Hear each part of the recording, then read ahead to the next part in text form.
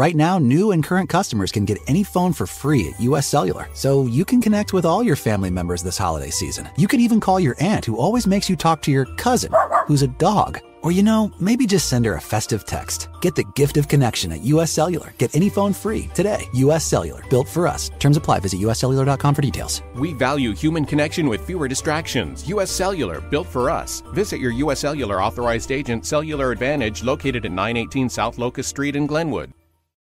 Wine and Crime contains graphic and explicit content which may not be suitable for some listeners. Listener discretion is advised.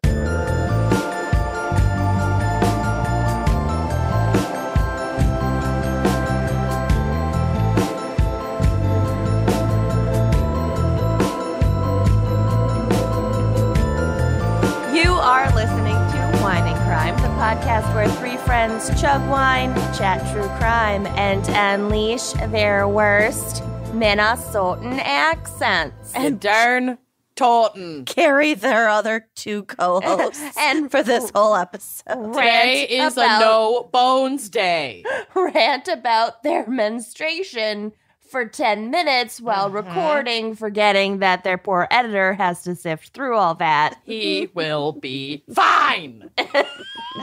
It's fine. Suck it, John. He doesn't know. How dare you? How dare you, John? Yeah, I have a lot of questions. First one, how dare you? That is hands down Zach's favorite moment on television of all time.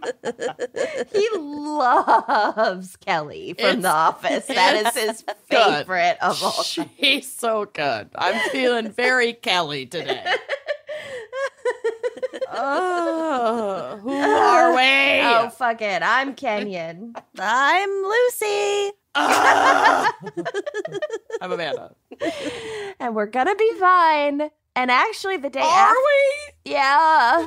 And the day after we record this, Amanda and Lucy and Scott are coming to visit me in Louisville. It's the I'm so only thing excited. keeping me upright today. Mm-hmm. Those Yeah. cookies, man. Yeah, I'm doing it Lucy- for the cookies. excited. Lucy is strictly coming for the chocolate chip cookies at Please and Thank You. She has That's no it. interest in us as Yeah. people. She really has good. mentioned the cookies a minimum of 12 times. At least. Every time we talk about our trip. Can we go over the itinerary one more time? Are we going to that cookie place? And where do the cookies fit in? Which Yeah. time is the cookies? Consult the itinerary. When are we what? going to the cookies? I'm Tomorrow. It's tomorrow. It's on the Oh docket my. for tomorrow.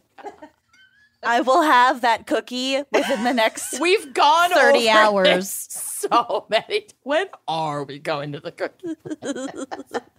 We've discussed Should it. I call ahead? Have to Multiple make a double batch. Hi, so we're coming. I'm going to get some to go. Just want to give you a heads up. And Lucy's not even a sweets person, No, really. I don't like desserts, but for whatever reason, these cookies are so They are good. it. They're really good. Those Anyway, cookies fuck. let's blaze through this job we have and go So we get can to get some to the fucking cookies. Where are the turtles? You can order them online for anyone listening. Wow, free ad. Let's do it. You know what? Yeah, get at us, please and thank you. You're welcome. Please and thank you. You're welcome. We're very my polite here at God. Wine and Crime. Get at us, please and thank you. You're welcome. So anyway, And have a good evening. Oh, good night and good luck. so this week we have a very special gals pick for you because we wanted to treat ourselves. Because everything hurts. And so we will be discussing the topic of intriguing interrogations. Oh, I am intrigued. Mhm. I am excited for my case. I like my case too. It's interesting, and there are lots of different ways you could go with interrogations. So I'm sure we will have more episodes. Mine's about. not really even a case, and I will be interrogating you. Oh. So it's gonna be soups fun. You're gonna love it. Cool. I think my I'm going internet through a is tunnel. my desktop is going through a tunnel. Elevator. I don't know. I'll you back. Yep, you're a dolphin. Dolphin. Dumping? Dolphin. All right. All right. Let's get to the wine crime pairing, because frankly, I could use it. Oh my God, couldn't we all? I have a very fun wine to feature for us today. It is from Katarzyna or Katarzyna. It's Zyna Vineyards. This is the ? Cabernet Sauvignon and Merlot blend. This puppy is a multiple award winner. Like, she has, let's see, 6. She's an overachiever. 8 awards. Whoa. Jesus. Yeah. Settle down. Really, really. She's my older sister. Oh, I'm triggered. God. And like my older sister, she has an intense, saturated red color with soft violet hues. The nose is an explosion of spices, smoke, ripe forest fruits, and well-integrated oak. The wine is captivating, voluminous. The body is velvet with notes of vanilla, chocolate, and ripe blueberries. The long finish and elegant aftertaste gives this glass... Nope, that's the wrong words. Gives the class of this unforgettable wine. Combines very well with dishes from large game, ripe cheese, and grilled red meat. Large game. Yeah, Wow. like a big old bird. Sip it with a turkey leg, king. Horse meat. Horse meat. Okay. I don't think horse is game, is it? Wouldn't it be like Wild deer or horse? something? Maybe. Sure. I don't know. She's a blend of 60% Cab Sauv and 40% Merlot with a perfect for the day we're having alcohol by volume 14.5%. Nice. Need that little extra kick. Hit me with it. She is a papper, and this battle is heavy and thick, so you're going to want to put her between your legs to keep it nice and still while you screw it. Shall we pop? Okay, I'm scared. Are you okay? No. Should someone check on you? Yes. Well, welfare check. And Bill's bring gone tacos. for the day. I've been left alone. My period did order me Taco Bell yesterday. Oh, so on Bill's Postmates. conveniently gone for the day? Yeah. He's a wise man. He has to work, apparently. Yeah, doesn't he work from home? Well, he apparently Special has a video assignment today, shoot babe. today. Yep, special Yeah, assignment. I'm gonna work overtime. I think it's gonna be an 18-hour day. He's think gonna I'm get gonna be kicked out gone of- all week. He's going to get kicked out of the coffee shop he's squatting at. Well, you know what? That's his problem. Yeah, okay. File it under not my problem. Anyway, let's pop this bad boy, shall we?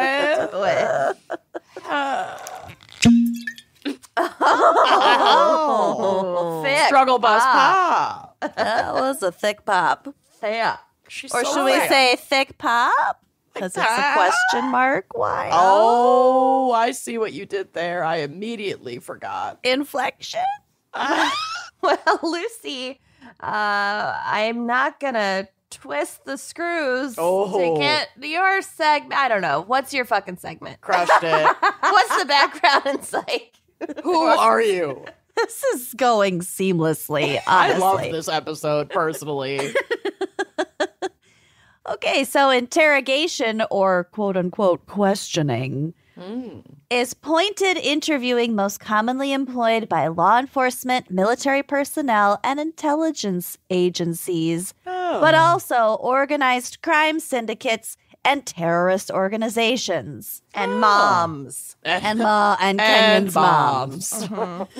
The goal is to elicit useful information related to crime or culpability or who you went out on the lake with on the pontoon. Yeah. I know you didn't run through sprinklers. I know you were on a pontoon with You those smell boys from like the lake. sailing school. I smell zebra mussels Ew. But also and clean up. regret. And regret. You got to clean off your motor I after smell you like get out of the lake. zebra mussels and regret. And Pizza Hut. That's the regret. Oh, yeah. So there are a bunch of different techniques when it comes to interrogation. And the first of which is deception. So obviously lying to a detainee is a big part of eliciting useful information. And thanks to a 1969 U.S. Supreme Court decision, Frazier versus Cupp, Crane. this is totally legal in the United States. That is so wild to me.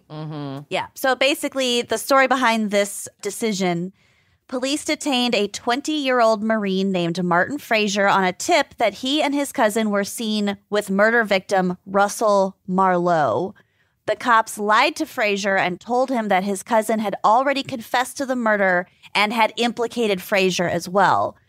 So despite Frazier asking for an attorney, he continued to be interrogated by the cops until he confessed, and this confession was used against him at trial, and he was convicted. That is I just think horse shit. that you shouldn't be able to question someone until there's a lawyer present. right. Yeah. You know, Agreed. Yeah. like it shouldn't be a they have to ask and then you can kind of like pretend, Talk them out of it. pretend Take like your you didn't sweet hear. ass time Right. getting a public defender, whatever. Yeah, it should just be like that is standard. Same thing with like juvenile Yeah. suspects. Like you shouldn't be allowed to question them Without a parent, guardian, Right. lawyer present. if you don't ask them questions and they volunteer information. Different situation. Maybe different as long as they've been read their Miranda rights. But like, I just don't think, I don't know. It just leaves too much up to chance. Yeah, and we'll kind of get to that.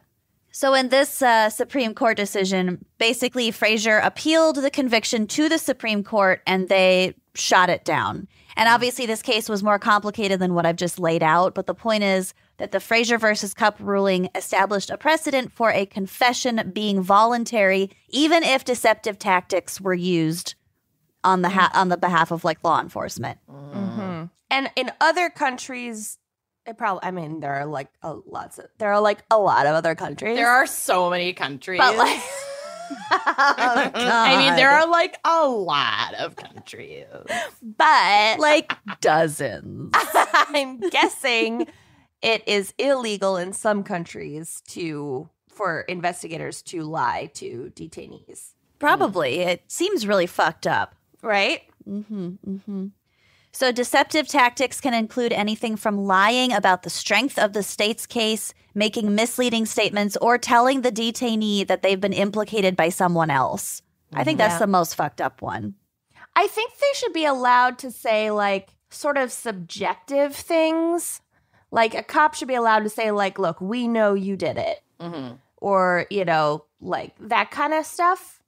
But not Not saying your cousin already confessed and Yeah. said that you were in on it too. right. It's like you could put pressure. You could say like, if your cousin flips first, you're going to be in more trouble, which is true. Right. You know, I just don't get it. Yeah, it's not great. So another tactic is verbal and nonverbal cues. So this is more about the detainee's behaviors during interrogation. Investigators are trained to identify certain cues that can suggest whether someone is lying or telling the truth over a period of repeated interrogations. So, for example, liars display significantly fewer smiles, self-manipulations, pauses, and less gaze aversion than truth tellers. What are Liar- self-manipulations? Just like moving around? I think it's I think so. I'm not really Okay. sure what that meant. Liars also might make more errors in their speech because lying requires more cognitive thought and conscious control than telling the truth. I also heard recently that if somebody is telling the truth, they're more likely to like gesture more, which might be the self-manipulations thing. I haven't heard that. Yeah. I think it'd be the other way around. It'd be like a distraction. Right. But I think it takes so much conscious thought to come up with the words and the lie that you're not, subconsciously gesturing and making movements, Maybe. That makes sense. Yeah. Because of what we just said, that they might make more errors in their speech. Mm-hmm. Because they're focusing more on what their story is. Sure. So another technique is good cop, bad cop. Classic. Works That old really good with chestnut. kids as well. Yeah. This is a psychological tactic used in both interrogation and negotiations, where there are two interrogators taking opposite approaches to the detainee. One adopts a hostile, accusatory demeanor emphasizing threats of punishment, while the other is nicer, more sympathetic, and emphasizing reward to convince the subject to cooperate. What was there, I think it was like a Will Ferrell and Mark Wahlberg movie Oh, yeah. where Isn't Will Ferrell married to not Eva Longoria? yes, Yeah. Ava Longoria? No, not Ava Longoria. The other really hot one. Eva with- Mendes. Ava Mendes, Yes. who's married to Ryan Gosling. Yeah. I think it's that movie where one of them, they're like, okay, we're going to be good cop, bad cop, whatever. And then they go in and, goes in hard. And then Will Ferrell goes in even harder. Yeah. And he's like, what the hell? And he's like, oh, I thought you said bad cop, bad cop. Oops. What's the name of that movie? That's a hilarious movie. I know. I don't remember. I'm going to Google it because many people out there are screaming it right now. I think there was also something about sharks. I don't know. It was funny my at word. the time. Maybe it We're doesn't hold up. nailing I this. have no idea. It's called The Other Guys. Mm-hmm. Yeah, that's a good movie. Corey and I watched that one of the first nights we were in China on my laptop. Cute. Classic. Oh, it was my only moment of comfort those early days. Mm-hmm. Okay, so then we have some less subtle interrogation tactics. The first of which is the use of mind-altering drugs. Oh, fun. Not only is this ineffective, but it's also illegal pretty much all around the world. In 1988, the UN adopted the Body of Principles for the Protection of All Persons Under Any Form of Detention or Imprisonment, which forbids, quote, methods of interrogation which impair the capacity of decision of judgment. And furthermore, the World Medical Association and American Medical Association, for example, both forbid participation by physicians in interrogations. Which is different than like calling a physician if someone needs Right. medical this is attention. This is like using a physician to help you extract information, which is Not fucked up. great. Yeah. Okay, and then pretty much for the rest of my segment, I'm issuing a blanket trigger warning because we're going to be talking about torture.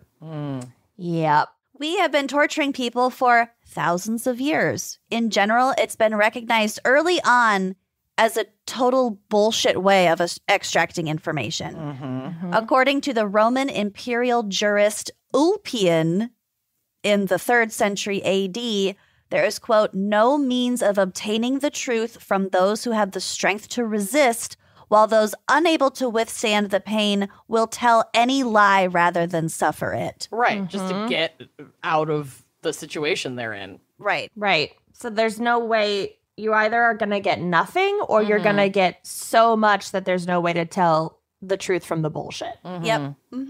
I feel like torture as a means of getting information, at that point, it doesn't matter what the information is or whether it's true. It's just getting an answer. I think it's just justification for treating people like shit. Yeah. Even though it's a power move. Right. It's it's coercion, and it's trying to instill fear in the enemy. It's not actually trying to get information. And we just rely on that because people, like to say like, oh, well, what if we could avoid an attack or avoid the loss of life?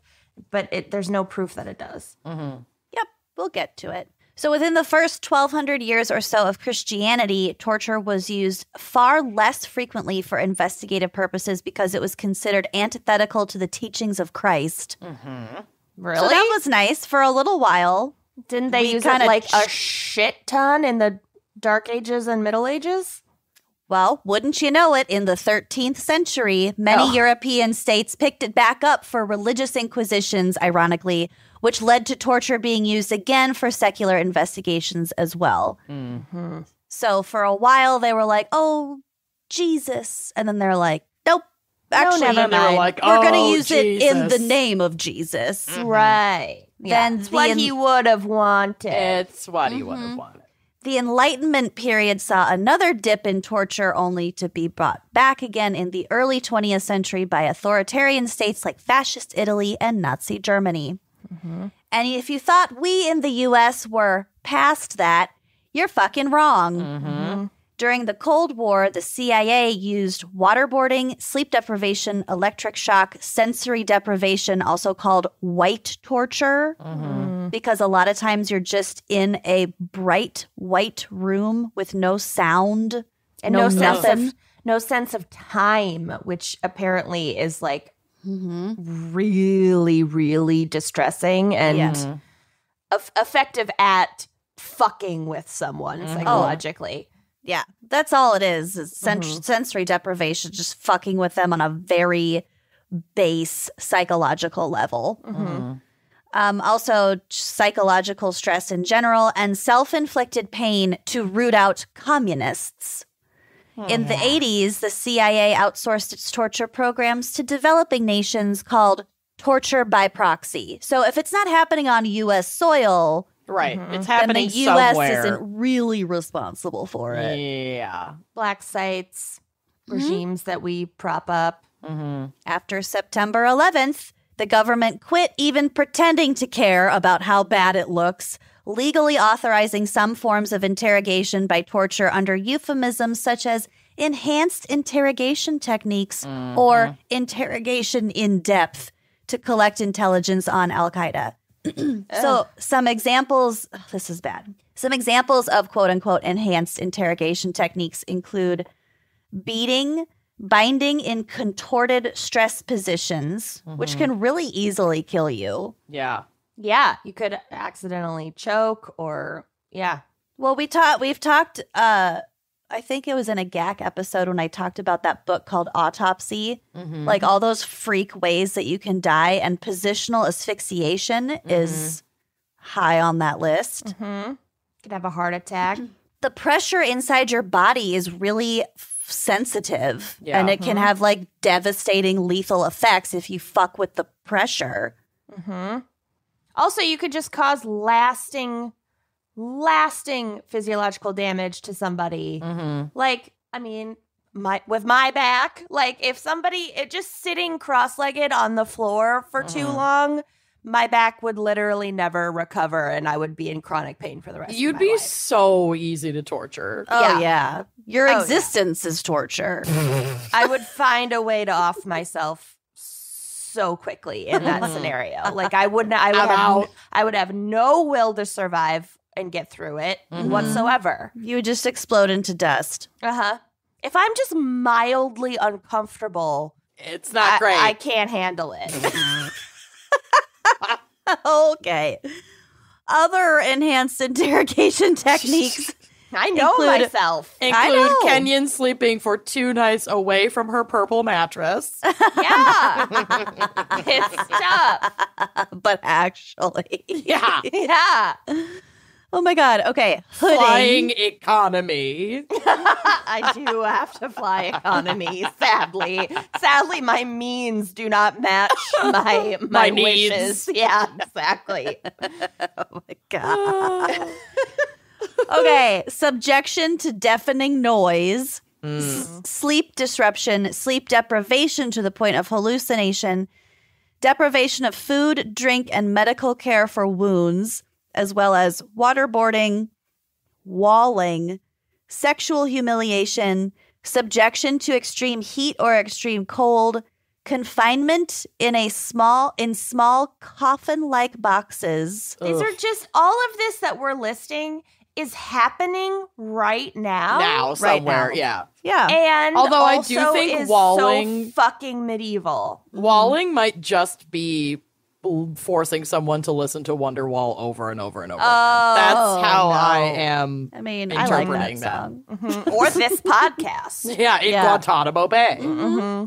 I think walling actually is like having to do prolonged wall sits. Mm-hmm, probably. It's something like that. And then like being beaten if you fall, which like I, again, don't have the abs, would not last 10 seconds. No. Anyway. This is all horrific. I'm not making light of it. It is fucking horrific. The worst ones are coming up right now. Oh, good. Thanks. Medically unnecessary rectal rehydration. I think it's just What does that even pumping entail? water in your butt. Yeah, if you refuse to, like if you're refusing to eat or drink, they'll force feed you violently But this is saying it when it's unnecessary. But also, even when it's necessary, I'm sure they'll do it in a very brutal way. or they'll just claim it's necessary, but it's really just to fuck Torture with you. Yeah. Also, rectal fluid resuscitation and rectal feeding. Assuming those are all basically the same. It's putting shit up your butt. Yeah, which is basically sexual humiliation is what it is. Coupled with Pain and then this stupid made up excuse that it's medically necessary. I mean, they used to force feed suffragettes or suffragists. I always forget which is which. They used to force feed them in prison and like sexualized it basically, like to like touch their breasts, to like strap them down and hold them before they did the force feeding. Like it's that, but usually against men now. So it's focused on the rectum to sexually humiliate them. Yeah, it's just not good. Also, threats to detainees' families, such as threats to harm children and threats to sexually abuse or cut the throats of detainees' mothers. Okay. Also, like religious fuckery. So, like, threatening to feed them pork if for religious reasons they won't eat pork, or like just cultural things like a lot of dog related insults and use of like dogs to scare people. The list goes on. It's endless, yeah. Right. So back to the idea of interrogation, whether or not the torture of untold thousands of victims at Abu Ghraib, Guantanamo, and other black sites around the globe elicit any useful information is disputed, to say the least. And Like at least disputed, at best like unknown. Yeah. I mean, yeah. Look So- where we ended up in fucking Right. Iraq and Afghanistan. You think this worked? Probably not. And, the U.S. is definitely far from the only people doing this. Oh, yeah. Fuck no. Keep in mind. Yeah. But we should be above it. We should, we don't need to be doing it. No. This is not the sign of a great and powerful nation. No. Okay, so the Reed technique is the most commonly used technique in the U.S. in terms of like domestic criminal interrogation. So anyone who has seen interrogation room CCTV footage on a true crime show will recognize this technique. There are 9 steps of interrogation according to the technique, and this is from, it was either a book or just a report called Investigations and the Art of the Interview by Black and Fennelly. I've cited it at the bottom of this page. So, number 1, we come in with positive confrontation. So you advise the suspect that the evidence has led the police to the individual as the suspect. Offer the person an early opportunity to explain why the offense took place. So like, hey, buddy, sorry to have to drag you in here. We just got to clear up a couple of things. No big deal. And don't you start by asking like easy questions? So that you can kind of, just like with a lie detector test, you want to like kind of assess their baseline responses, and then you work up to the harder questions. Well, we'll get to it because that is the first of 9 steps. Sorry!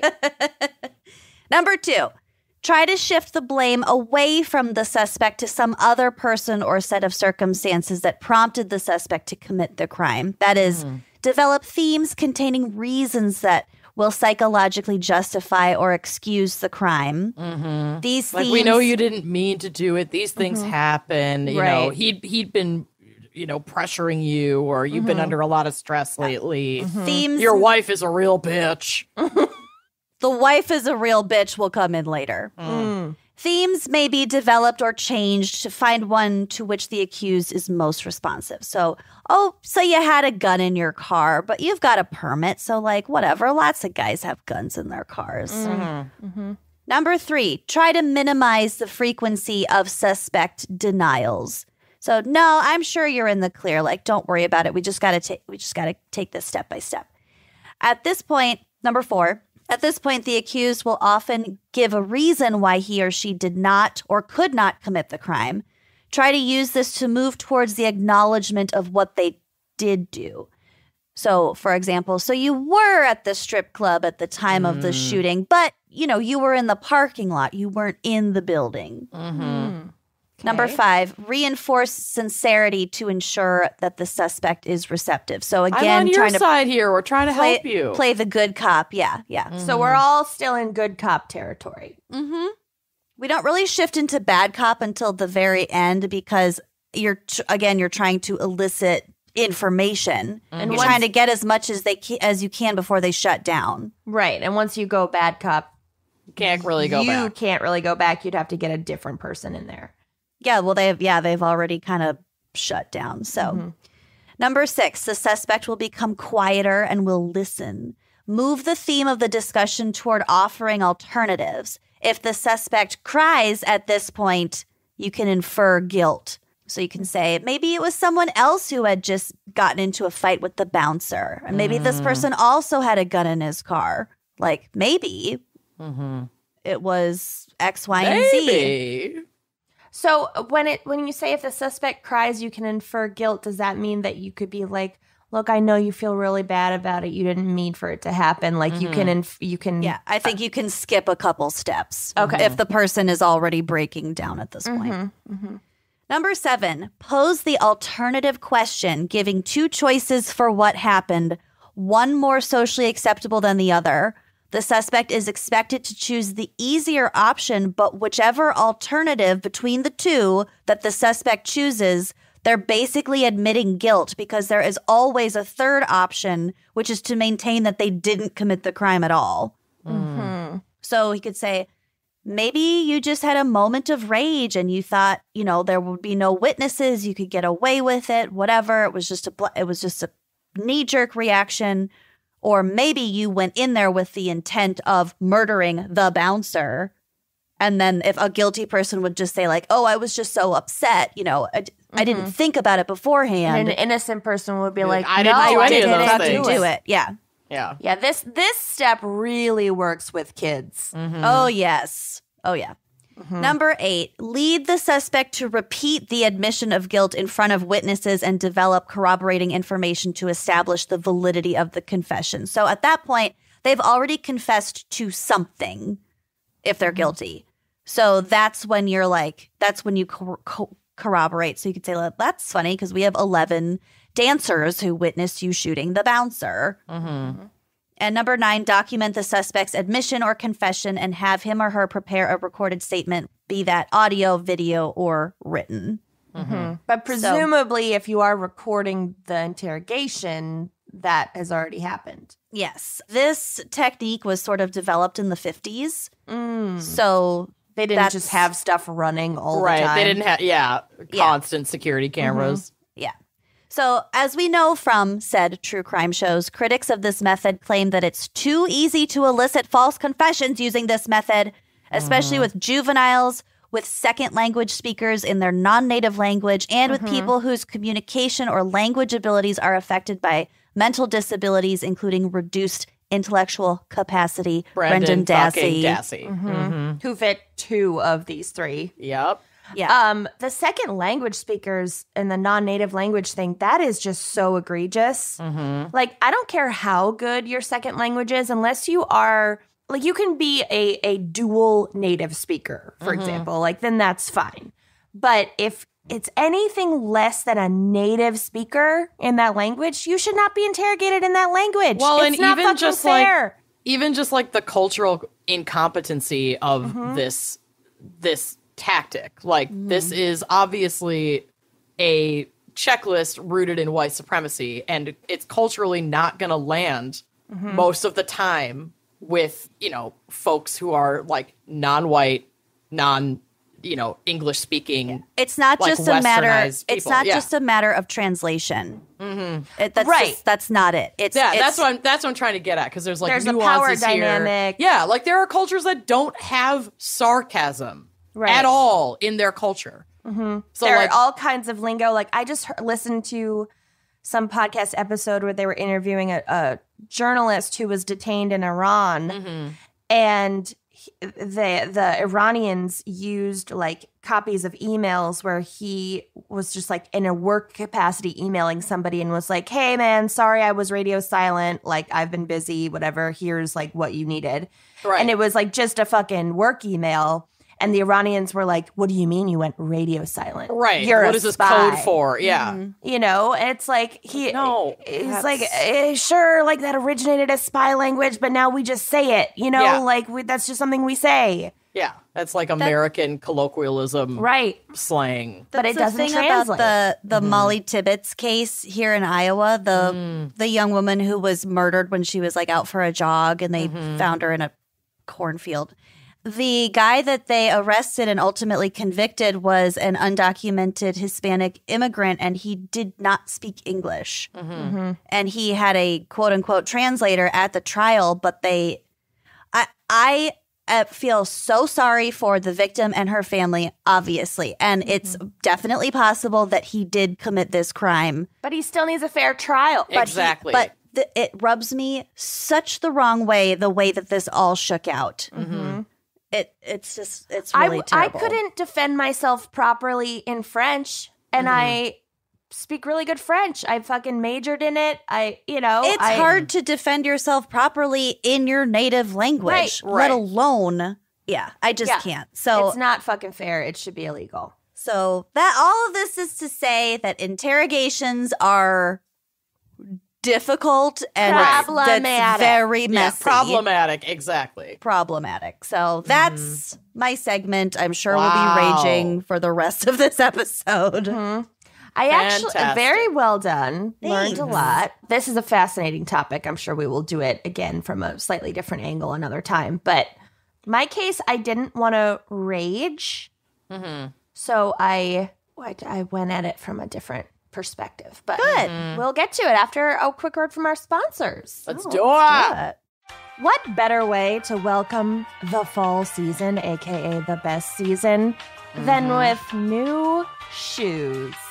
Oh, Yeah. I mean, they go Every hand season. in hand. It's Foot back and to foot. school shopping. foot, hand and foot. So from their best-selling round and pointed toe flats, I have both, to sneakers made for any adventure and loafers made for moments when comfort is a must. Comfort's always a must, by the way. Rothy's has everything you need to start fall on the right foot, plus their spacious, washable bags are perfect for effortlessly carrying around your essentials. And nothing says fall like soft, plush merino wool. For the third year in a row, Rothy's is launching an exclusive autumn collection featuring washable merino wool styles. Hello! They are incredibly comfortable, cozy, and 100% machine washable, and they come in a variety of colors, patterns, and styles. So run, don't walk. My sister-in-law is just as obsessed with Rothy's as I am, and she sent me a link to these merino wool slip-on beauties, and they're on both of our Christmas lists this year. I just cannot get enough, and my Rothy's I wear shamelessly spring, summer, winter, and fall. Oh, every season. Year round, They every get a little- single day. They get a little wet, your feet get a little stanky, you throw them on the washing machine, and they're as good as new. And also, if you're more into traditionally men's shoes, Rothy's has your feet covered too. They now sell men's sneakers and men's driving loafers. Hi, hello. So I cute. want them. Yeah. They feature the same level of craftsmanship as all of Rothy's other shoes. They're durable, washable, better for the planet, and they're rigorously tested for a perfect fit. Wash after wash. You don't need to fear the stinky toes. Yep. No. So No Rothy's fear. got your back. They really do. So to help you welcome the fall season in style, Rothy's is doing something special. That's right. They gave us the chance to share this super rare opportunity with our listeners for a limited time. So right now, you can get $20 off your first purchase at rothys.com/gals. That's rothys.com/GALS. So head to rothys.com/gals to find your new favorites today and treat your feet. Treat them. FrameBridge makes it easier and more affordable than ever to custom frame everything that matters without ever leaving the house. Our favorite thing to do. Activity. Not leaving the From house. Oh, yeah. From art prints and posters to the photos you just got sitting on your phone collecting cyber dust, you can FrameBridge just about anything. So this holiday season, FrameBridge is the perfect way to give the gift they'll actually want to receive. Don't just give slippers again. Give them something special, something only you could give, something a little more personal. This year, gift better with FrameBridge. Yeah, last year, my favorite gift from my partner was framed at FrameBridge. It's my favorite photo of me and my dad from my sister's wedding. I'm obsessed with it. And it's literally so easy that while Lucy was like doing that intro, I just ordered Bill's Christmas gift. She literally did, you guys. She literally did. It took me 15 seconds to upload my 2 photos from a trip that we took to Iowa a little while back during the pandy, and they are going to be here very soon. I'm so excited. And here's how you can do it too. Just go to framebridge.com and upload your photo, or they'll send you a packaging.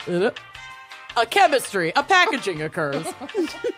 Or they'll send you packaging to safely mail in your physical pieces. Preview your item online in dozens of frame styles and gallery wall layouts. This is my favorite part. So the photos I had framed are like a very mid-century style photo shoot we did. And so I picked like a very specific type of frame to really go with the picture. And then you can change the color of like the matting in the frame. It's literally perfect and amazing. I love all of their frame styles. Like, it's such a well-curated collection of frame styles, and it's not like overwhelming. They just nail it. They really do. So you choose your favorite, or if you're like me and you're easily overwhelmed, you can get free recommendations from their talented designers. And then the experts at FrameBridge will custom frame your item and deliver your finished piece straight to you or anyone on your list. It's a handcrafted, personalized gift from FrameBridge that starts at $39, and all shipping is free. Plus, our listeners will get 15% off their first order at framebridge.com when they use our code WINECRIME. So order online at framebridge.com, or you can stop by a FrameBridge store to work with a designer in person if you're in New York, DC, Atlanta, Philly, Boston, or Chicago. So get started today. Frame your photos or send someone the perfect gift. Go to framebridge.com and use promo code WINECRIME to save an additional 15% off your first order. Just go to framebridge.com, promo code WINECRIME. Framebridge.com, promo code WINECRIME. And treat your walls. Treat them. Are we ready for my case? Never and yes. Who knows? Too early to tell. So, Mary Catherine Higdon and Stephen Freeman grew up in Griffin, Georgia, a suburb of Atlanta. Gryffindor. Okay, I was going to say don't just yet. This is a true crime show. Aw, it is? Aw, they grew up in Georgia. Precious. They began dating in high school and moved in together not long after graduation. Stephen found work repairing roofs, and Mary Catherine worked as a preschool teacher's aide. And on the total opposite end of the spectrum, although maybe not for Georgia, also worked part-time selling guns at a local sporting goods store. Huh, okay. So a little pre-K, a little guns.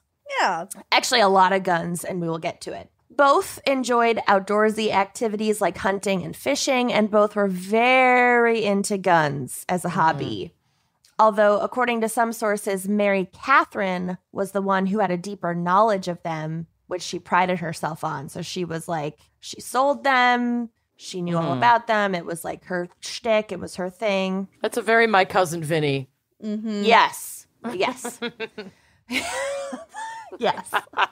Yes. I fucking love that movie. My I know you do. biological clock is ticking like this. Boom. I knew that would land with you. Oh my God. My husband drunk on New Year's Eve watching my cousin Vinny on TV every 5 seconds. That's what won her the Oscar. Everything that came out of Marissa Tomei's mouth, Zach would just go, that's what won her the Oscar. I mean, he's not wrong. Everything that came out of her mouth did kind of win her the Your Oscar. husband is so fucking weird. He's such a drama king. I He love it. really is. He's Kenyan in a male form. I know, I love him.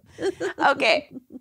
So a sign on her wall in their home read, beware, one shotgun-toting, pistol-packing Southern belle lives here. Oh, ew. Mm-hmm. Yeah. Was it a wood sign? Did it have a tiny live, laugh, love underneath it? Probably. A little It's in stamp. like white script. Oh, So the couple's friends and family have said that their many shared interests made the two seem compatible at first, But we always do. but over time, their relationship became toxic and violent. A friend of Stephen's named Andrew McCree would later describe to police how Stephen would sometimes spend the night at his house after fighting with Mary Catherine, including on at least one occasion after Mary Catherine had pointed a gun at him. Jesus. Yikes. A Southern belle will do that. And Mary Catherine's sister would describe seeing bruises on Mary Catherine's arms that she brushed off as being from Stephen, quote, grabbing her too hard.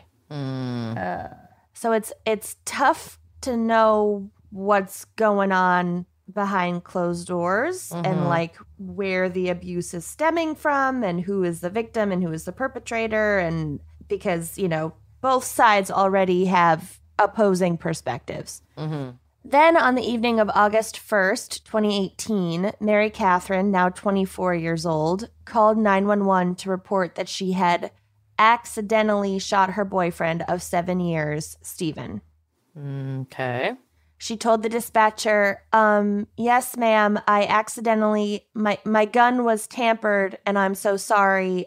I accidentally shot my boyfriend in the neck. I'm so sorry. Oof. When police arrived, they found Mary Catherine attempting to render aid to Stephen, who was on the couple's bed and bleeding profusely. First responder body cam footage from that night reveals a chaotic scene, and police had to tell Mary Catherine several times to step away from Stephen so that the professionals could attempt to deliver him aid. Which, like, that's kind of neither here nor there, but she just, you know, she was, like, all up in it. Yeah. He was rushed to the hospital, but once there, 23-year-old Stephen was soon pronounced dead. When investigators examined the crime scene, which contained numerous, and some reports say as many as 10, unsecured firearms, Oof. in addition to the one that had shot Stephen, including a hunting rifle that had been placed haphazardly on the floor on top of a pile of clothing. Oh, for God's sakes. So if you're such a household of Fucking gun, my God. educated gun owners, how on earth is this happening? There are just guns littered around the house. Lying around. Yeah. And thankfully, there are no children in this home, but fuck. Yeah. So while the rest of the home appeared relatively well kept, recently cooked food was found thrown all over the kitchen, and there are photos on the drive, leading investigators to believe that a fight may have taken place before the couple could eat dinner that Mary Catherine had cooked. They like toss plates at each other and Yeah, something. Somebody tossed food at somebody. That is a waste of a beautifully cooked steak. And that the shooting may not have been accidental after all. So it wasn't like they just were living in a pigsty. The house was clean, but there were guns everywhere and food all over the kitchen. Yeah, Right. something went down. Yeah. So Mary Catherine was brought to the police station for further questioning, where at first she insisted she had simply been handing the gun to Stephen. And she first said that it was so that he could keep it on his side of the bed and like sleep with it next to him on his nightstand for protection. But like she didn't address the food being thrown around and like whether or not they had had dinner or whether or not it was bedtime. I don't think it was. And then she would later change her wording slightly to say that she had tossed it to him. okay. Tossed the gun? Mm-hmm. Okay, that's not what you do with guns. Mm-hmm. And in my notes, I just wrote, great. Great. Love it. Jesus Christ. And that after she had tossed it to him, it had accidentally gone off. Like they do. She also said accidentally twice in her 911 call, which I feel like you can always tell in a 911 call if somebody is already trying to diminish justify guilt. it. Mm-hmm. Yeah, definitely. She claimed to not know how this could have happened, as according to her, they never kept any of their guns loaded. Uh-huh. But then, according to the officers who interviewed her, Mary Catherine broke down upon further questioning. I don't know how long they had her in there, but I think it was the same day. And admitted that the couple had fought and that she had shot Stephen out of anger. So she confesses. Mm-hmm. On the basis of this confession, she was arrested and charged with his murder. There was just one problem. When police went back to, play back the taped confession, they heard nothing but, the hum of feedback. Oh, no. We had that same audio issue the other day. Just birds and Halloween sounds, inexplicably. Mm-hmm. And Mary Catherine's words were completely inaudible. There was nothing they could do about it. They couldn't get the tape to work.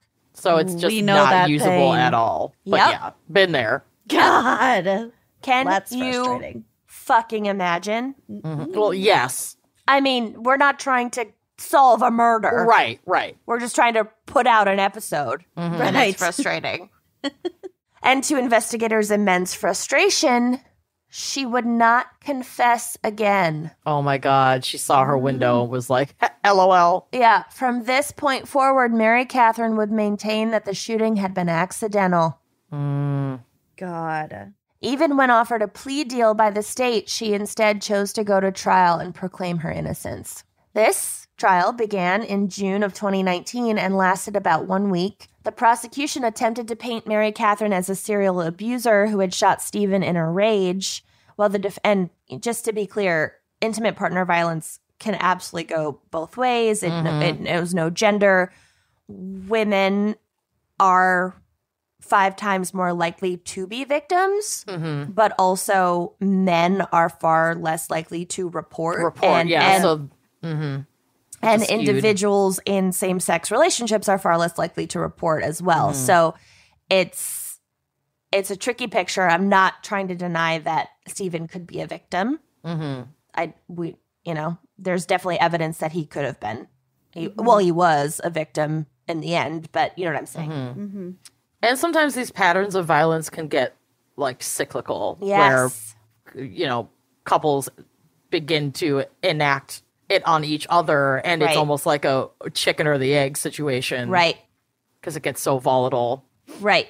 And when it gets that volatile, both parties are responsible for getting out of the situation when it's a situation like that, when it's, cyclical and not necessarily coercive control, and difficult to leave. So the prosecution says that she's the abuser. The defense argues the opposite, that Mary Catherine had been the victim of abuse and had accidentally fired the gun in a panic when Stephen lunged at her during a fight. Complicating the evidence in the case, I just also want to say that, for victims of abuse, having a firearm in the home increases the likelihood of homicide by 400%. So complicating the evidence in the case was not only the unusable supposed confession, but the fact that the responding officers had moved the murder weapon when they arrived at the scene. They had just moved it a little bit, but it was Doesn't matter. They fucked up. Well, there was a person there who had not been pronounced dead, so they needed to administer aid. And there was the suspect in the room, and there was a obviously loaded weapon, and they didn't immediately put her in cuffs because they were still administering aid to him. So the officers are saying that they moved it away from Mary Catherine for fear that it was still loaded and that she might reach for it while they were there, which is fair. Yeah. That's fair, and I still hate it. But it's unclear why they didn't just more quickly remove her from the scene or, handcuff her or something. But, I think it was a split-second thing And it wasn't like after everything had calmed down and Stephen was out of there and she was out of there, they like tampered with the scene. Right. It was all in the moment. I think if there's somebody there who is still alive and they need medical attention, that always takes precedence. Priority. It does. So, I mean, that it's what it's. I don't really blame the cops for doing that in that moment either. Right. And I think the defense has the right to bring it up as, you know, I don't know. I think everyone did what they were supposed to do in that moment, basically. Mm-hmm. So the prosecution used photographs of the bloody mattress where Stephen's body had been found to counter the claim that he had lunged at Mary Catherine before being shot, because the blood was pooled mostly in one area at the edge of the mattress and not on the floor, suggesting that Stephen had been sitting down when he was shot and not lunging forward. They also presented physical evidence in the form of the murder weapon, which was found to have cooking grease on the magazine and slide, indicating that Mary Catherine not only knew the gun was loaded, but that she herself had loaded it after preparing dinner that had ended up on the floor of the kitchen, which I think is probably the most damning evidence. Mm-hmm. Like, she admitted to cooking the dinner. Stephen didn't eat the dinner, so there was no cooking grease on him. And then the gun had cooking grease on it, like where it was to be loaded. Yeah, that doesn't look good. And the cooking grease is like visible. Like, it's not like a trace amount. Like, if you go on the drive which is the naked eye, she's lubed up. Yeah.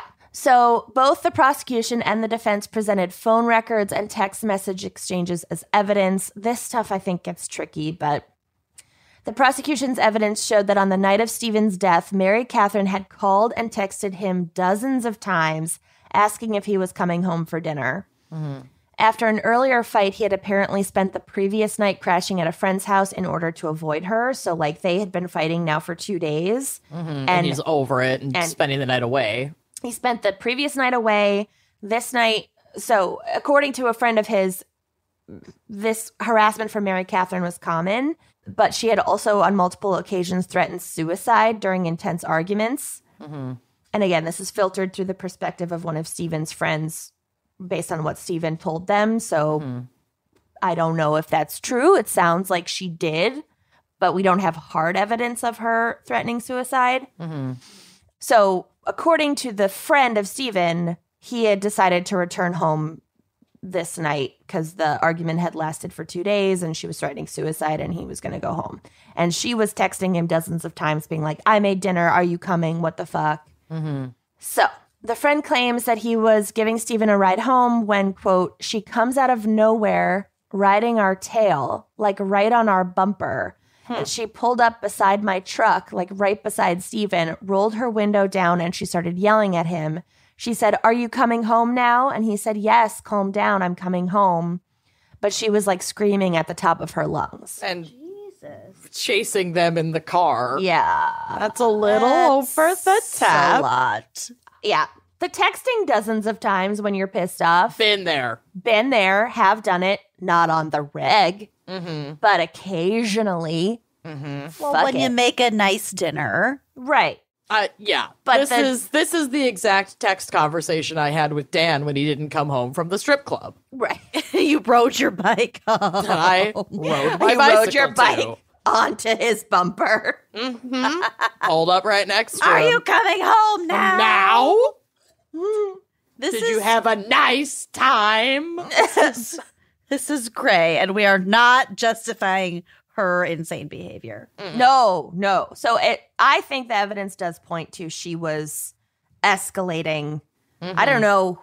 I don't know who did what in the past or previously, but on this particular night, she was escalating. Mm-hmm. Yes. Another friend of Stephen's and actually Mary Catherine's coworker at the sporting goods store, so somebody else who also sold guns at this sporting goods store, was a close friend of Stephen's, and his name is Thomas Skinner, and he believes in Mary Catherine's guilt, pointing to her profound knowledge of firearms and the unlikelihood that she could so badly mishandle a weapon. Or toss it. Yeah. Right. Or not know it was loaded and toss it. Right.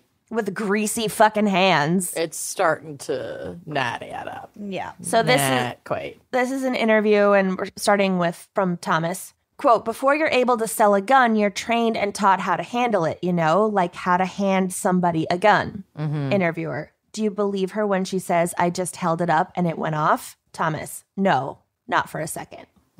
Also introduced as evidence were text messages from Stephen to a friend 3 months before his death that read, quote, MK is running around screaming at the top of her lungs outside, quote, and now she's trying to shoot me and herself. Oh, my God. And just the day before his death, at the beginning of this 2-day fight, Stephen had replied to his mom about the fight. Like his mom was like checking in on him and was like, how's it going? Are you guys fighting? And he's like, yeah, we're going through it.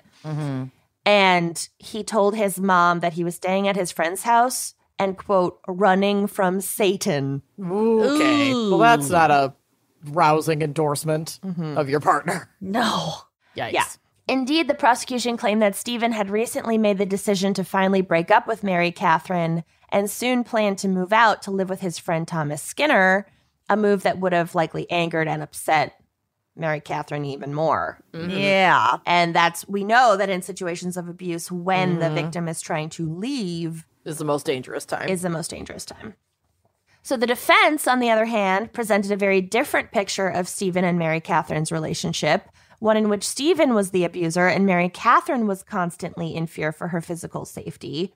And then I'm assuming to the point where she became untethered and then did some of this other shit, which can also almost happen. like a self-defense kind of angle. Right. Yeah. So Mary Catherine herself took the stand, which is rare. Yeah, you're not supposed to do that. And she described years of emotional manipulation, physical abuse, sexual violence, and coercive control that she had claimed to endure at the hands of Stephen.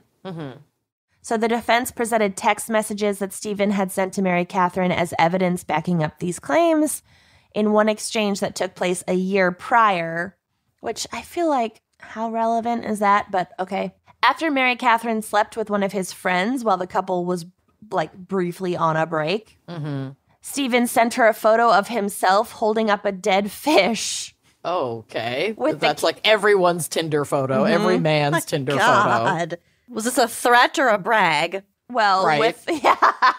with the caption, "This is you, bitch." Okay, well, that makes that's a that threat. clear. Okay. Not nice.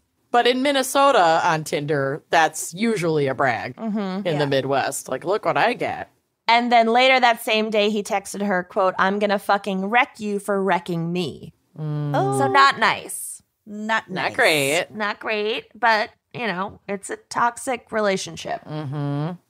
The prosecution argued that because these texts were a response to an emotional situation, they were neither representative of his personality, overall, nor sufficient proof that Stephen was abusive to Mary Catherine. And everybody can present texts.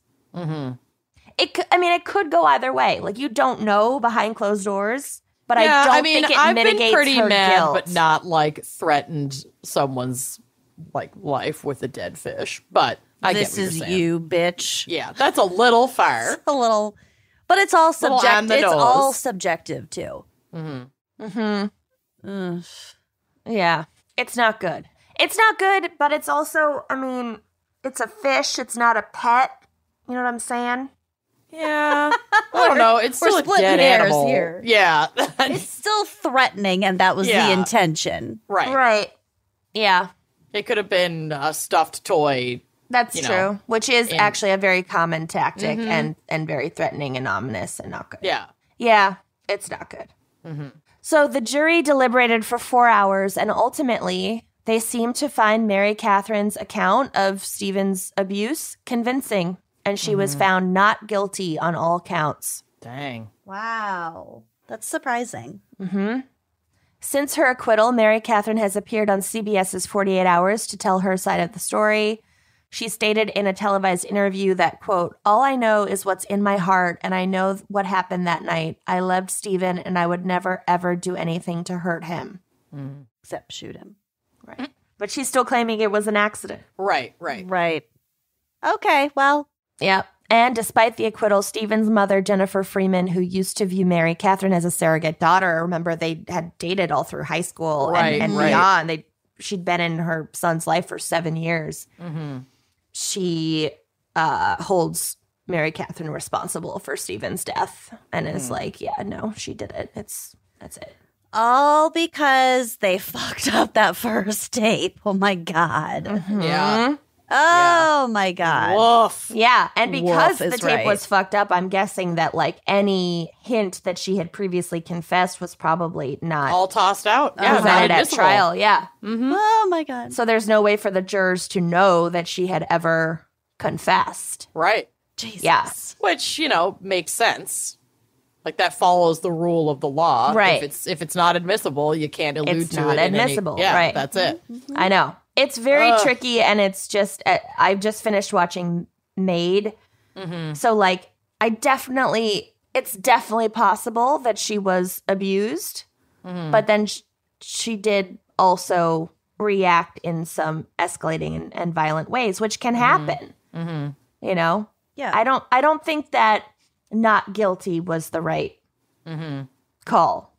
I think maybe there were mitigating circumstances if she was a victim of abuse, but it still does seem like it was a premeditated None of this is murder black and white. Yeah. Right.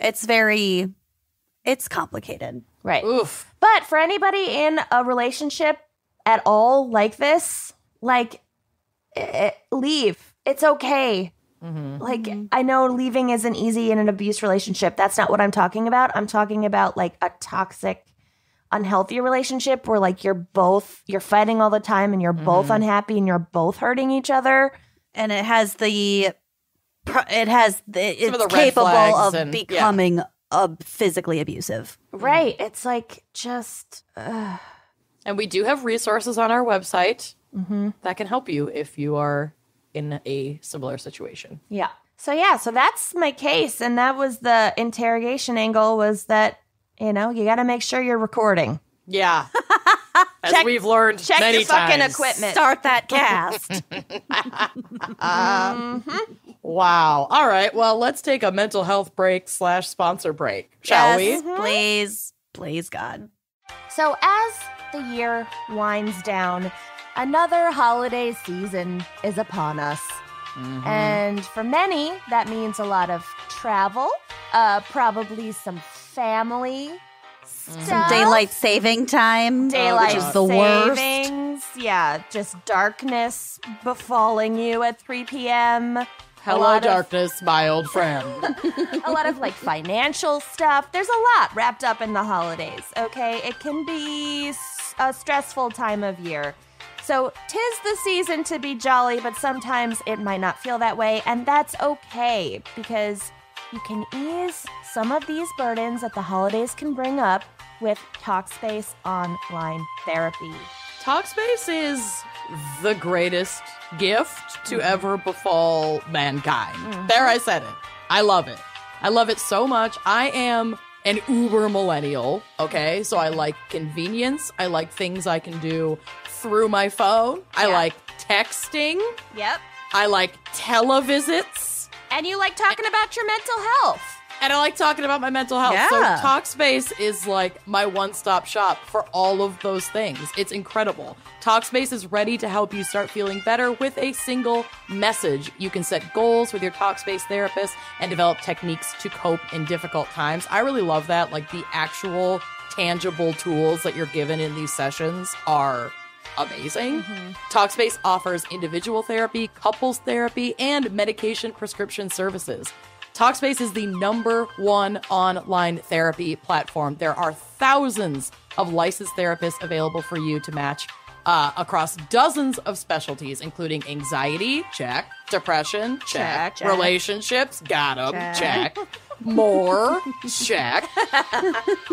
And Talkspace works around your schedule. This is really my favorite thing about it, is that it's like 100% at your convenience. You can do live video sessions if you want more of that face-to-face interaction, like a more, traditional session, but there's also unlimited messages with your dedicated therapist, which is my favorite part, because sometimes I will wake up from a weird dream in the middle of the night and go, I need to unpack this and like get it out of my brain. And so I will text my therapist, and during her office hours, she'll respond and be like, you're okay. Everything's fine. Remember what we talked about, and these are some things you can do to feel through that. Use the tools. Exactly.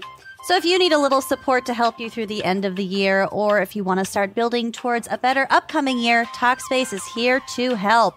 Match with a licensed therapist when you go to Talkspace.com and get $100 off your first month with the promo code GALS.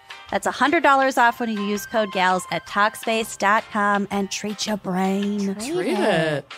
You know what is literally the perfect response to anything in life? Anything that life throws at you. A birthday, a breakup, an anniversary, a holiday. Besides just going back to bed. Yep. The answer, though, well, even to celebrate going back to bed.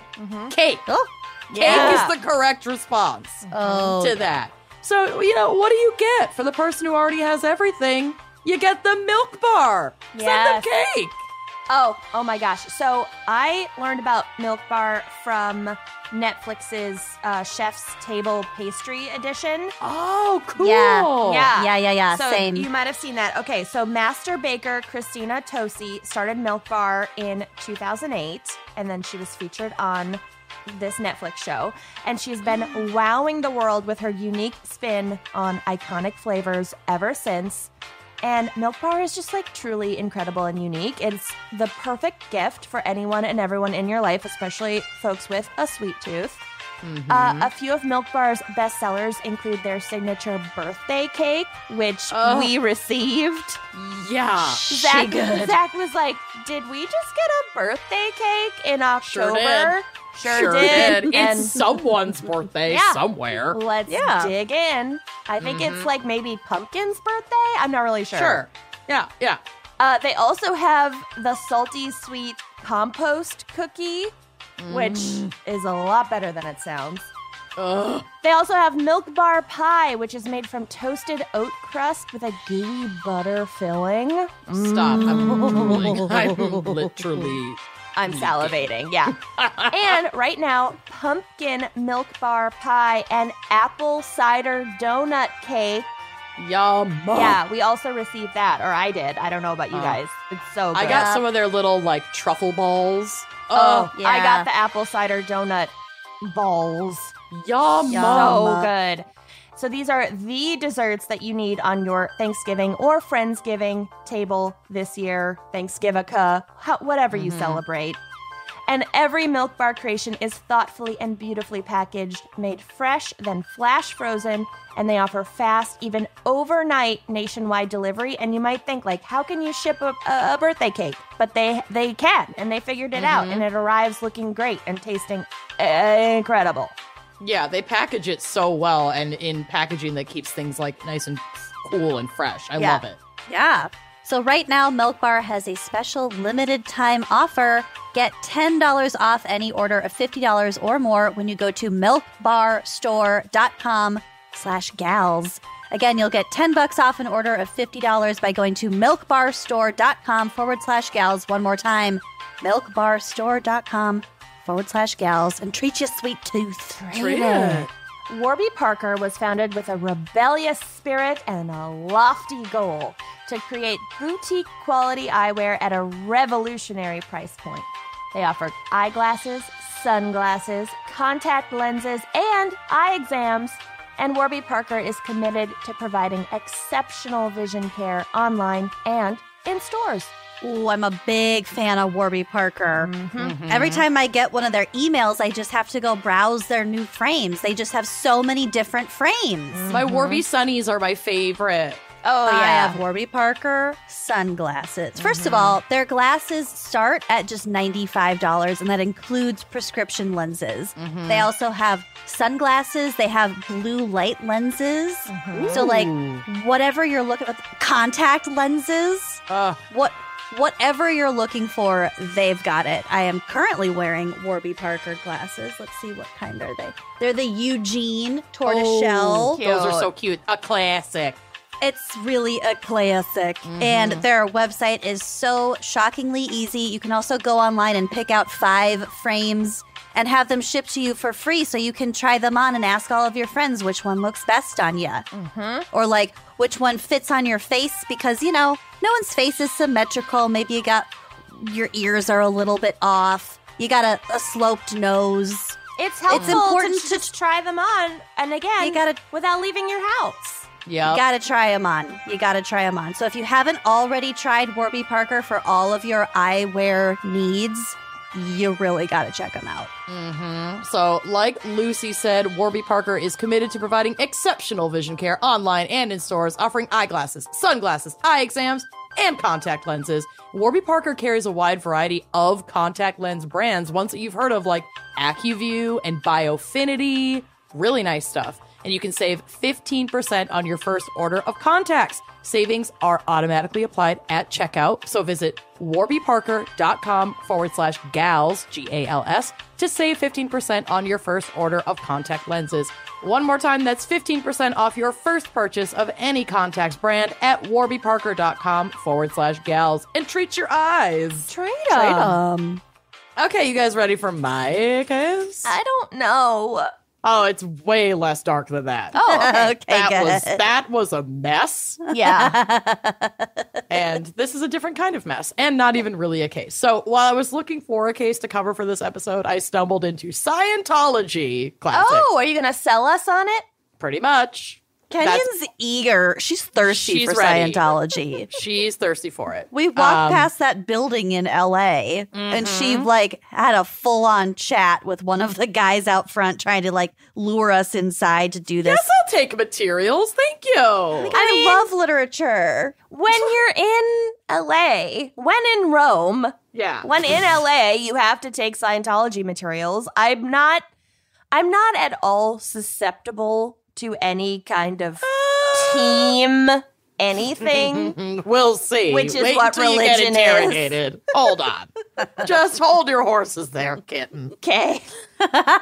So this is all I'm going to be focusing on today, rather than a specific case, because this was way more fun. Okay. There's obviously a ton that I don't know about Scientology. That's largely because I'm a bad true crime podcaster. I have not done a proper dive into like the infinite documentaries and TV series about it. So I was weirded out and surprised to discover that a standard practice in Scientology is an interrogation called a security check. From Wikipedia, quote, a security check or sec check is an interrogation technique put into practice by founder L. Ron Hubbard in 1960. Sec checks in Scientology are kind of like their version of confession in Catholicism, but with way more FBI cosplay. It's fucking blackmail. Yeah, they want to get collateral. Oh, we'll get to it. It involves an ethics officer probing the thoughts, attitudes, and behaviors of an individual member by asking them large numbers of questions. The bulk of the questions deal with criminal or sexual activity or intentions or other things that the interviewee might be ashamed of. So it's very like rooted in shame and things you don't want people to know. Like there are literal questions that are like, is there anything you never want anyone to know? Yeah, What's the worst thing you've ever done? Literally, we'll get to it. I am going to be giving you a list. Imagine soliciting that kind of information from a stranger. What a wild. We're basically Scientologists. So the questions also probe negative thoughts that the person might have about Scientology in general or about Hubbard. Where do I begin? Yeah. They also incorporate a rudimentary lie detector device called an E-meter or electropsychometer. This is an electronic device for displaying the electrodermal activity, or EDA, of a human being, which means electrodes are like just taped to your skin to measure, quote, readings that allegedly indicate if you're telling the truth or not. The machine is so stupid that the feds actually court-ordered the church to include a disclaimer with its use stating that the, quote, E-meter by itself does nothing. LOL. They have to say that? They have to have that on any printed materials where the E-meter has been used or will be used. Like, it has to, the feds are like, you have to be transparent that this machine is absolute FDA garbage. stepped in. Basically, yeah. Yeah, it's literally The feds. just, like It's a Polly little Pocket sticky- that you've just glued to someone's, like, face. Look. It's a Tamagotchi. Look. Hold this Tamagotchi, and if it poops on the floor, you're lying. I mean, Oh, I trust it. There are multiple sack chacks in you can't Scientology. keep calling it that. I'm sorry. I have to. Cannot. Sack check. Ew. The HGC pre-processing security check is sort of a baseline Q&A for new or potential members of the church. HGC stands for Hubbard Guidance Center. Some of the questions include, quote, "Are you a pervert?" And, quote, right? I wouldn't know how to answer that. I know.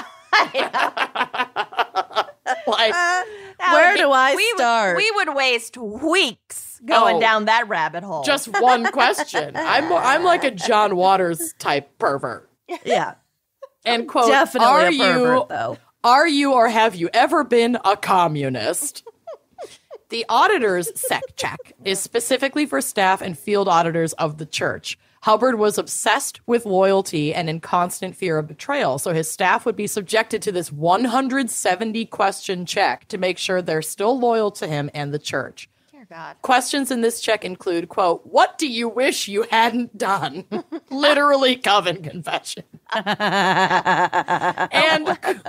People volunteer there. I know. We don't ask them 170 times. Yeah, But we also can no longer take confessions to witnessing a murder. It's just too. That was one time, okay? It was one the first time. I was like, we oh almost got subpoenaed. It wasn't We even can't protect witnessing. you. It was like participating. Just knowing about it and not. If we get subpoenaed, we're handing over information. we so, have like, to. at minimum, create Confess a fake at your Gmail own account. risk. Don't Yeah. email us from your work account.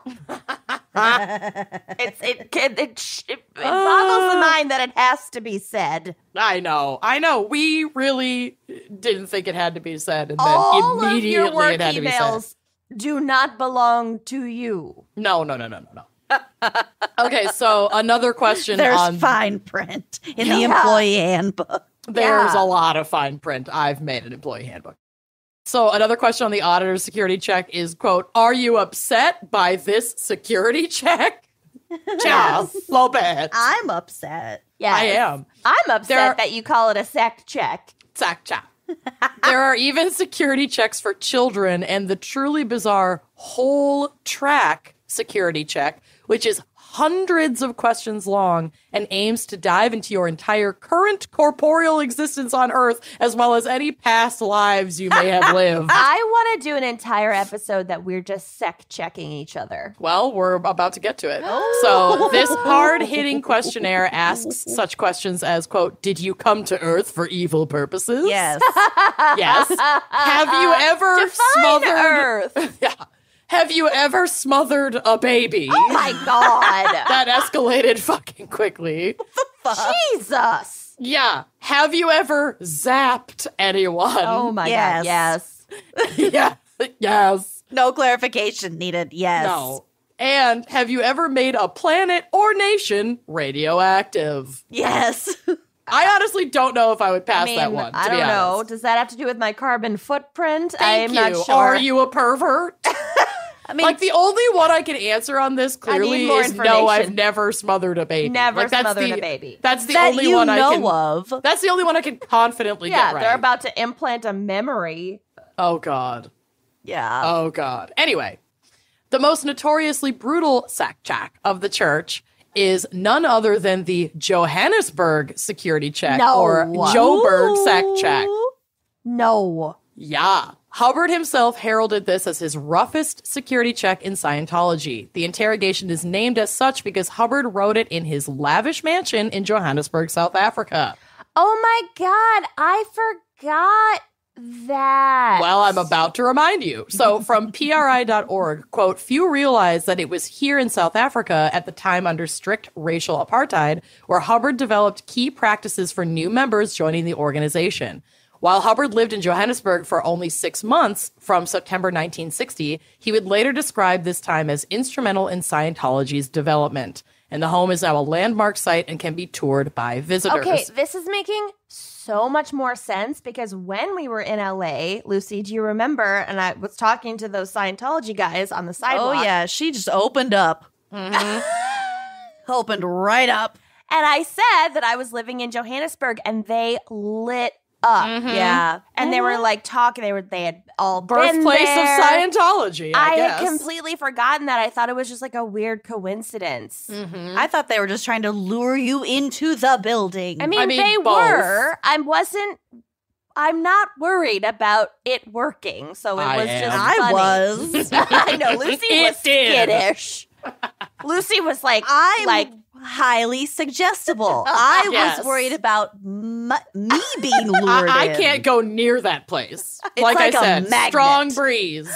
Strong breeze, and my mind is in a totally different place. I just So- wanted to waste their time, and I did. But You this did. is Congratulations. Okay.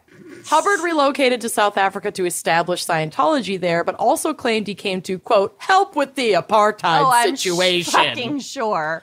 While there are reports that he appealed to white leadership at the time to, quote, treat everyone equally, his personal writings would tell a very different story.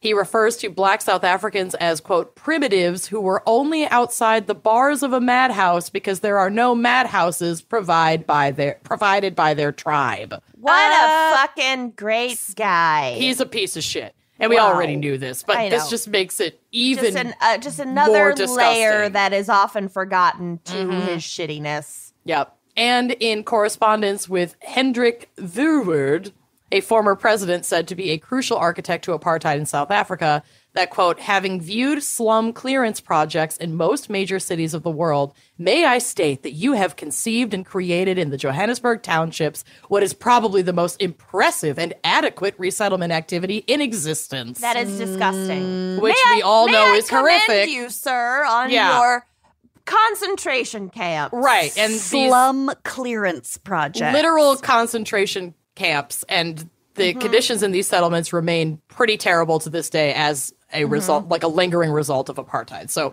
he looked upon this as an absolute success, and it makes my fucking stomach turn. So Hubbard spread the word of Scientology among black South Africans, and some referred to him as a, quote, white traditional healer. He certainly believed himself to be great, stating that, quote, peace for Africa could depend on Scientology. But funny after leaving Johannesburg in 1961, again, after only 6 months, he never went back, but he did go and proselytize in Zimbabwe for 6 months before returning to the States. So he spent a year in Africa and then was like, okay, bye. Never mind. This isn't working. I can't get enough money out of these people. Exactly. So the Johannesburg security check has been retired and like outlawed, quote unquote, but many claim it's still being used in some form today. And I grabbed a copy of it. Yes. Oh my God. So shall I check you? Check yeah. me. Check me. Check me, baby. I'm about to check Oh, this you. is really long. Yeah, I'm not going to do the whole thing. Okay. Also, don't open it. You had the link. Yeah, for myself. I didn't open it. I Good. win. I'm Lucy- already ahead in the sex check. Lucy is Points. a negative points. Oh, I just zapped a planet. Sorry. You zapped it. Okay, did you close it now? Yes. It's not like Okay. I smothered a baby. Well, it's starting to feel like you did. I'm not going to be surprised when we get to that question. Okay, here are some baseline questions. Are you sitting in a chair? Yes. Yes. Are you Always. on the moon? No. Emotionally. Lucy is a Cancer. Yeah, Lucy cannot join. Lucy's already off of this, so you cannot join Scientology. You're too difficult. Are all cats black? No, unfortunately. Am I an ostrich?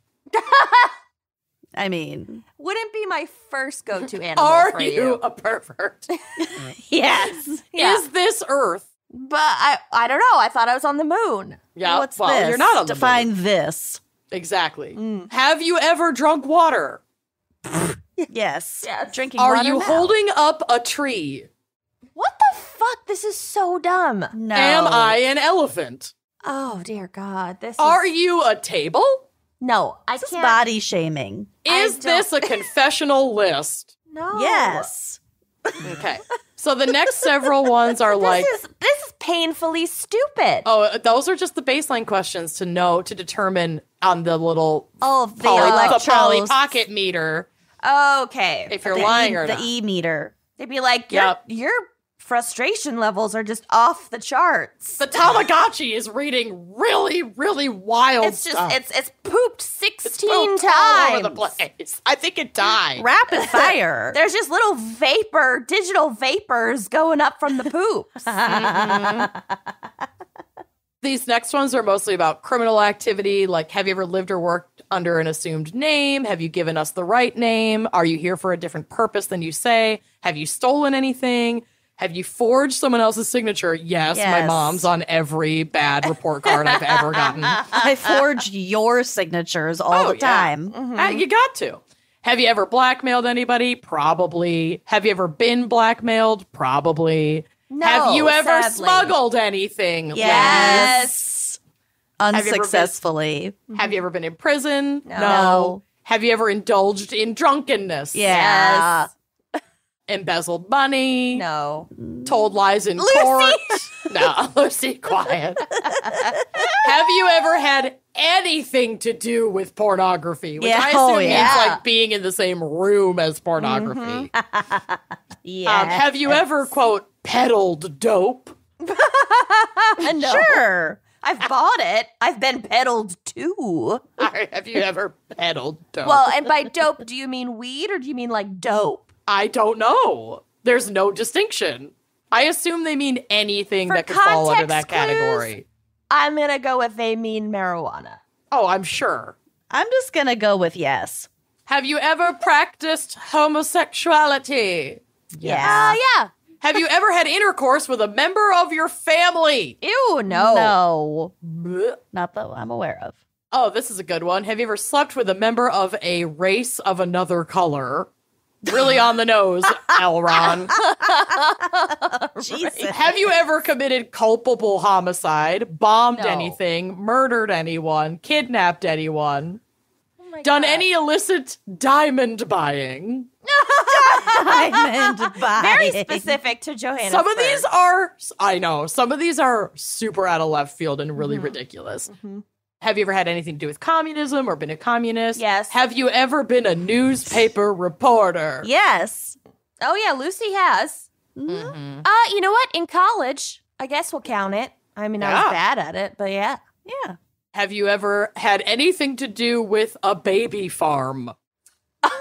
I wish. What does that mean? I don't Like- know, but it does not sound good. I've been near a baby on a farm. Like Well, a maternity I don't ward? think that's what they mean. No, I don't think that a baby farm is a growing maternity babies ward. for Probably- sale. Yeah, I would imagine. It's No. like the an illicit adoption selling of agency? children. No. Yeah, but like an illegal adoption thing. Like, you know. I mean, they're not very specific whatsoever. They're not, but here's a good one. How do you feel about sex? Yes. No. I want it to feel good and not take too long. Am I asking for much? I'm so here for that. No marathons for me. Thanks. No. I just want it to feel nice. And as soon as it stops feeling nice, I want Stop it touching to be me. over. Unsubscribe. Unsubscribe. Have you committed any overts against mankind? Yes. Have you committed any overts against matter? Overts against energy? Overts against space?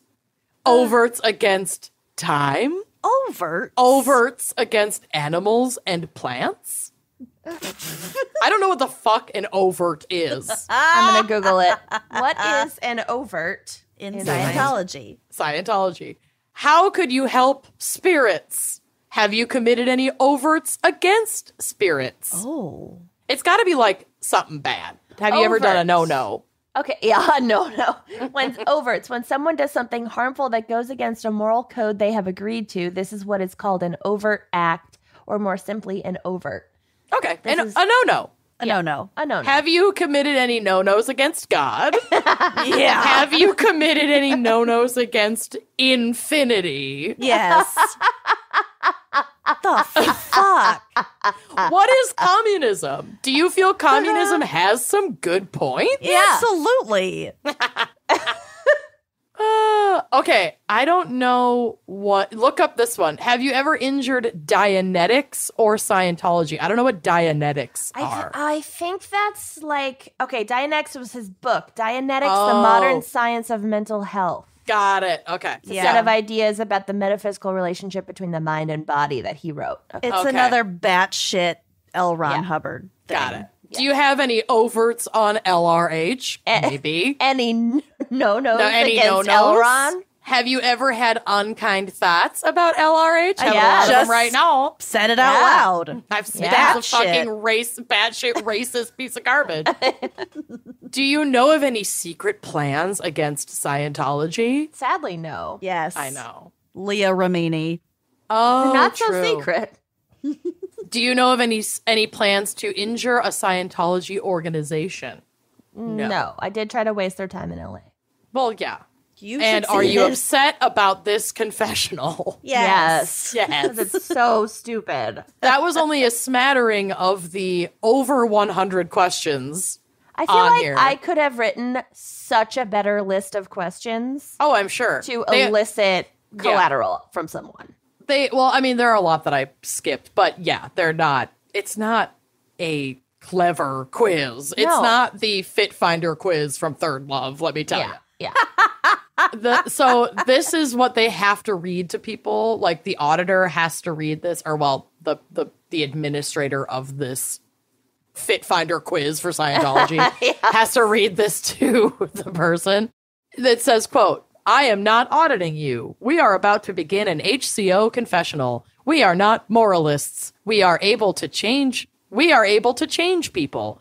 We are not here to condemn them. While we cannot guarantee you that matters revealed in this list will be held forever secret, we can promise you faithfully that no part of it nor any answer you make here will be given to the police or the state." Might not be your fucking choice, friend. Yeah, no exactly. Scientologist. You can't guarantee that, and they You can't. they even say that they won't keep it a secret. Yep, exactly. No Scientologist will ever bear witness against you in court by reason of answers to this confessional. That they might be able to do because I feel like there's got to be some sort of religious, can't compel like a religious. it's like a married confessor couple kind of a or like a loophole. priest. Priests do have to tell if something's about to happen. Yeah, It's like your mandated reporters, basically. yeah. If somebody kinda is like that. planning a crime, This confessional is exclusively for Scientology purposes. The only ways you can fail this confessional are to refuse to take the test. I To fail. I fail. To fail to answer its questions truthfully, or if you are here knowingly to injure Scientology, yep. we fail. The only penalty attached to failure of this confessional is our refusal to employ you or issue a certificate, and this will only happen if we find that you are trying knowingly to injure Scientology. I'm not going You to get can- a certificate. No. I'll make you one. Okay. I You still can have pass my this- bookmark. Oh, good. Let me use that as a foundation for making Kenyan's certificate. I'll send you, You a can picture. pass. Perfect. You can pass this test by 1, agreeing to take it, 2, answering each question truthfully, and 3, by not being a member of a subversive group seeking to injure Scientology. We're in the wine coven. Yeah. The first questions are null questions to determine your reaction pattern. We will now begin. And then they affix the Tamagotchi to your face and ask you a million fucking questions. And that's it. That's my case. That's all I wanted to do today was talk about sec checks from Scientology. Well, it. that is a form of interrogation It is. and a very stupid one. Highly ineffective. Highly ineffective. Although, if somebody is already bought in, if somebody's already like brainwashed, then they, then it could be effective, I guess. But if you're just pulling somebody in off the street, I don't think this is going to work. I don't think so. I really don't think so. Yeah.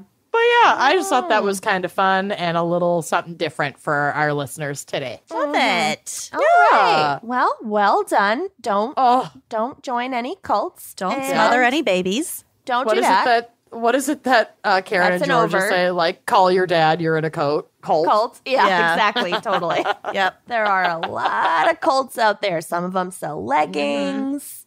I was just going to say LuLaRoe. And some of them believe in this crap. Too tempting for some of them. All right. Well, special thanks this week to us. We're amazing. And to all of you for listening. Thanks for putting up with our bullshit. Yeah, we'll see you next week for more bullshit. Let's do it. Bye-bye.